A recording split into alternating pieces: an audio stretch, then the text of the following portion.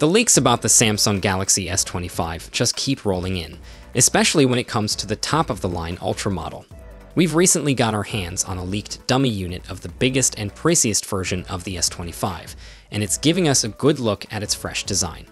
Now these dummy units are usually made from schematics that are shared with case and accessory makers, so they can be ready when the phone finally drops. This particular leak came from the tipster Leaks7, and it was shared by Android Authority. So, what's the scoop? Well, it looks like the Galaxy S25 Ultra is going for a more rounded shape compared to its predecessor, the S24 Ultra. This backs up what Leaker Ice Universe mentioned back in June about the Ultra model getting those nice rounded edges. The dummy unit shows off where all the camera lenses will be, including the main, ultra-wide, and periscope lenses, plus the laser autofocus, LED flash, and a 3x telephoto camera. Pretty cool, right? As for the size, the new model measures in at 6.41 by 3.05 by 0.32 inches.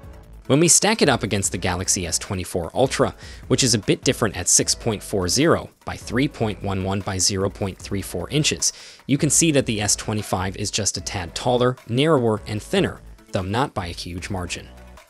One of the biggest and most exciting changes is definitely those rounded corners.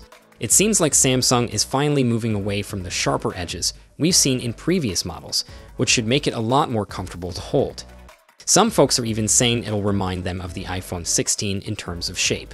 Up front, we get a peek at the cutout for the front-facing camera, and it looks like the bezels are going to be even thinner than on the current model. This aligns pretty well with the case leak we saw for the Galaxy S25 Ultra not too long ago. So, what do you think about this new dummy model of the upcoming S25 Ultra? Are you feeling the new design, or do you have some reservations? Let me know your thoughts in the comments below. I'll catch you all in the next update. Until then, take care.